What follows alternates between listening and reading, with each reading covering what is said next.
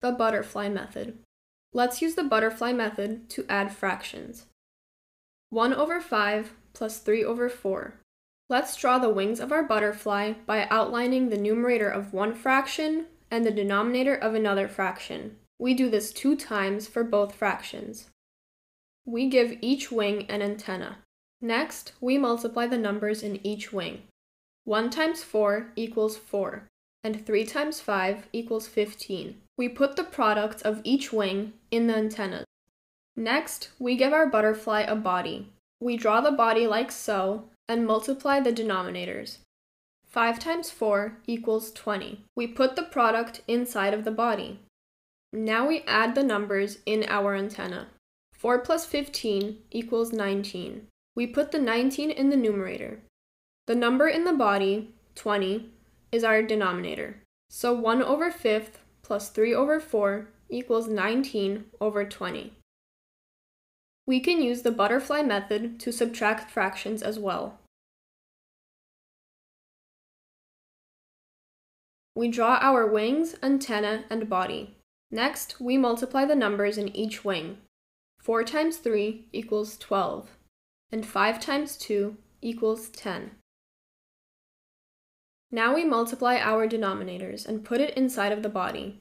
5 times 3 equals 15. Now we subtract the numbers inside of our antennas. We put this number in the numerator. 12 minus 10 equals 2.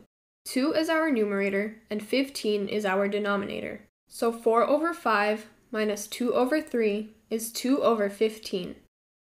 This method is very useful for comparing small fractions. Let's try an example. 4 over 7 and 5 over 8. Draw the butterfly as usual. Multiply the numbers inside of each wing. 4 times 8 equals 32, and 5 times 7 equals 35. Now we compare the numbers inside of the antenna. 32 is less than 35. This means that 4 over 7 is less than 5 over 8. However, this method is not always helpful. When you have larger fractions, this method becomes too difficult.